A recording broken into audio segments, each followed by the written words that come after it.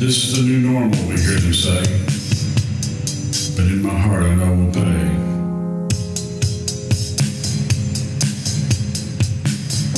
In the fall of the year 2016, the right took power electorally. By actual votes, lost by 2.5 million. But this is normal, they tell us still.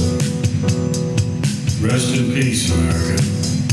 You turned your back on God's creation, proclaimed we're now an alt-right nation, path straight to eternal damnation. You turn your back on our hard-won progress by act of furor and crony Congress. Remember once this Christian nation believed itself the world's salvation. But climate change now denied by old rich fools and those who lied to set us back inexorably on the road to catastrophe.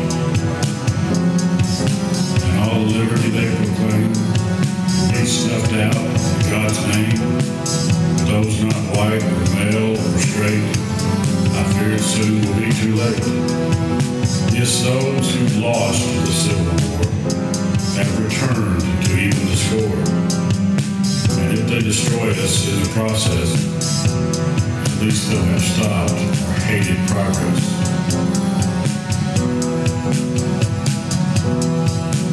It won't be the first time they tried to destroy us for evil purposes.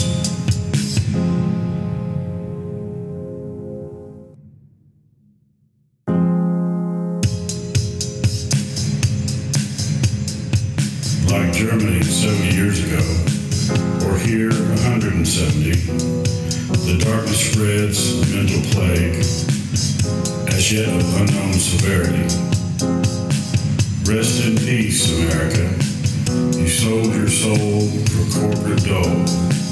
Your Savior is the Antichrist, and now you'll have to pay his price.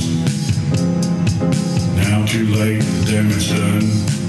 Your suffering has just begun. Rest in peace, you've had your day.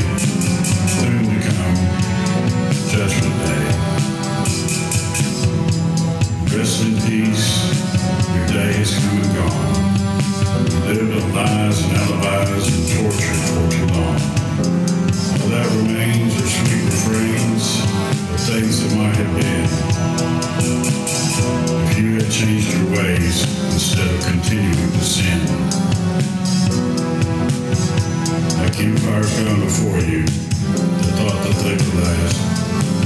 Your great mistakes did not abate, and now your time has passed. You and your great technology for simple truth you could not see.